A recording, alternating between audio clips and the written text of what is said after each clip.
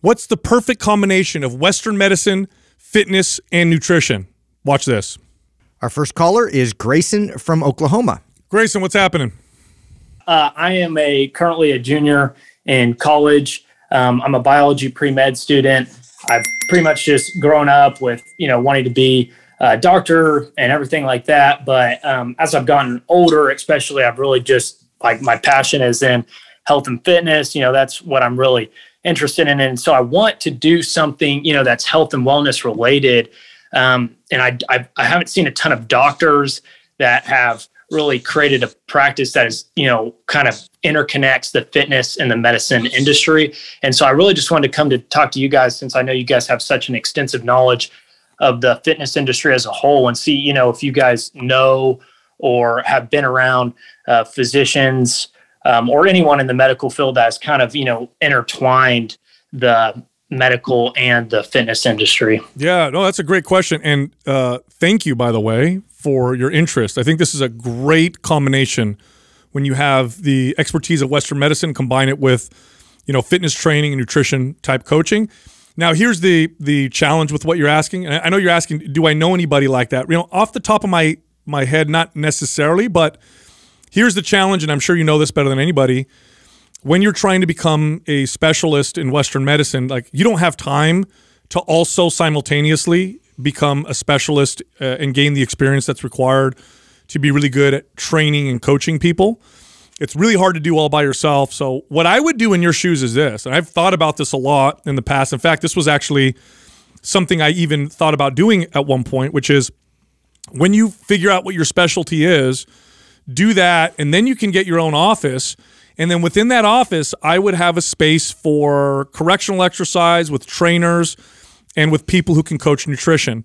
And when people come in, they'll see you as the specialist, but then they can work through coaching with nutrition, and they can work with exercise specialists within your facility. I think that would be so valuable, and I actually think that that's the future of a lot of medicine. I think it's going to be a combination of those things. Oh yeah, I worked at I didn't work. I did an internship when I was in college at this place in Condell Medical Center. Right across the street from there was this amazing gym that had physicians on hand. It had personal trainers, physical therapists, you name it. Everything was sort of in-house, and it was great because they all communicated with each other and were able to, blend the programming and everything to fit and tailor that specific client amazingly. So I think that I would love to see more of that kind of synergy amongst everybody's professions working together like that. Well, I think that's the answer. Is you're more likely to partner up with somebody who's like if you go the doctor route and then you partner up with the fitness expert, or you go the fitness route, and then you find a doctor that aligns with your values and you partner with the doctor. And I think, not to say that you can't do both, I just think that if you go through all the work and effort to become a doctor, the money side of the fitness side is not going to be very appealing. You know what I'm saying? It's I could see patients and practice Western medicine, and I get paid this much. If I spend any time over here on this kind of training clients, personal trainer side, I'm not making shit compared to that. So I think that would be the challenge that you would probably run into if you were trying to kind of live in both worlds. The only person that comes to mind, Stephen Cabral, kind of like this. Yeah, he's functional medicine, right? Yeah, he's got both. He's got Western and Eastern medicine. That's what makes him kind of unique, which but still primarily a doctor, not really personal training or recommending. I mean, he does a lot of stuff in nutrition. Yeah. But not really recommending that. I mean, that would be my recommendation, is to work on being a specialist specifically in one of those areas, and then trying to align yourself with another specialist in the opposite. And because you have a passion for both, you'll have probably a good idea of what a good trainer looks like, right? You would align your values well with that versus your traditional doctor that maybe doesn't care as much. Well, yeah, and if you stay the medical side, you could get sports medicine experts, and you can get physical therapists who also have some specialization in other forms of exercise, because physical therapists are the best for correctional exercise, but then you want to also understand progressive overload and that kind of stuff. And there's a lot of PTs that also know that as well. So it's a medical facility, even covered by insurance, that kind of incorporates all of these things. I really do see this being the future of medicine in a lot of different ways. So you're headed in the right direction completely, Grayson. Well, thank you guys. I really appreciate that. And the other thing that, I was, kind of interested in, I've kind of been looking at is the physical therapy route, just because I know you guys mentioned the other day that, part of kind of the disconnect between an MD and, the patients and everything when they're trying to give health and wellness advice and stuff like that is they're not with them every day. Mm-hmm. So I thought maybe, if I went the physical therapy route, I could get that, maybe 3-day a week connection with a patient where you could have maybe more of an impact. And so that's kind of just what I'm trying to decide at this point. Cause I love that part of, I just love the fitness industry so much. And I'm like, man, if I want to do what I love, maybe that's more of a route. Yeah. So just kind of figuring it out.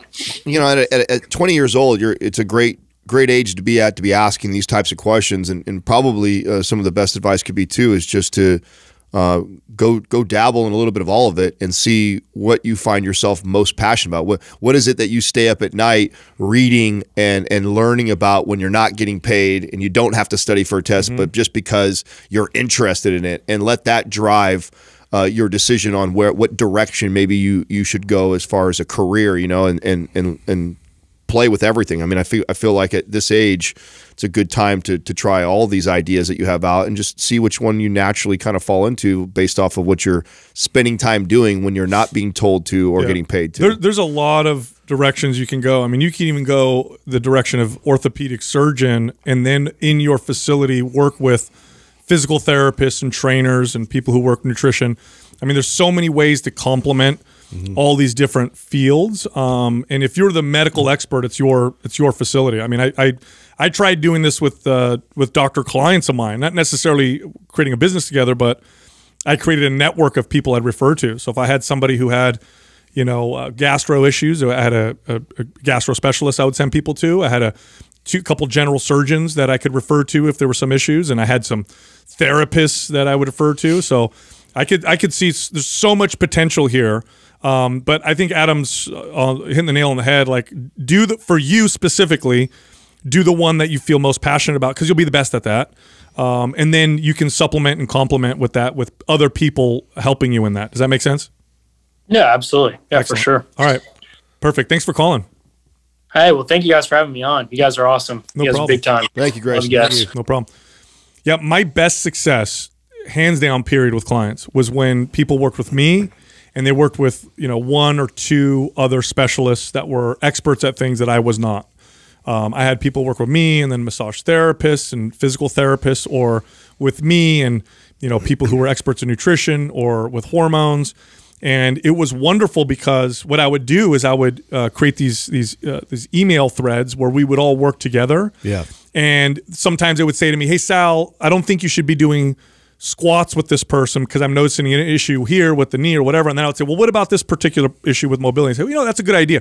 And we would go back and forth and construct like the best combination of therapies, and the success rate was tremendous. It just seems that that's the most likely scenario, right? Is to get together with other specialists and then create some sort of, versus what I got he was asking at the beginning, which is more like what he could do all of it. I just don't see you being, I don't know any some hybrid of that. Yeah, I don't know any doctors that went through all the schooling to become a doctor and then thought, I'm going to go do 10 years of personal training. Yeah, I'm going to go do personal training. And I mean, what's your guys' guess on why that is? I mean, mine is just the money, right? It's just the money and the time. Yeah, dude. You put all that time and effort into getting your PhD, and at least you're making a pretty good income. You go to school. First of all, you have to crush in college. Then you go to medical school. You got to crush there. Then you got to do an internship. You got to crush there.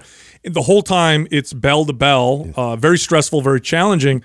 Then you get to start to practice medicine, and you now need to build experience as a doctor. You're going to go and become experienced as a trainer for another 5 to 10 years. Like, I guess by the time you're 50, you might be ready, but that's a lot. I think, and I also don't think you'll be as good as you being the expert on one thing. That's right. And then working with having other people work with you. The neat part, though, is if he has a passion for both, he'll have a good eye for who to 100%. Just, you know what I'm saying? So he'll have a good eye for what to look for in the trainer or the PTs or the other practices, right, to align himself with.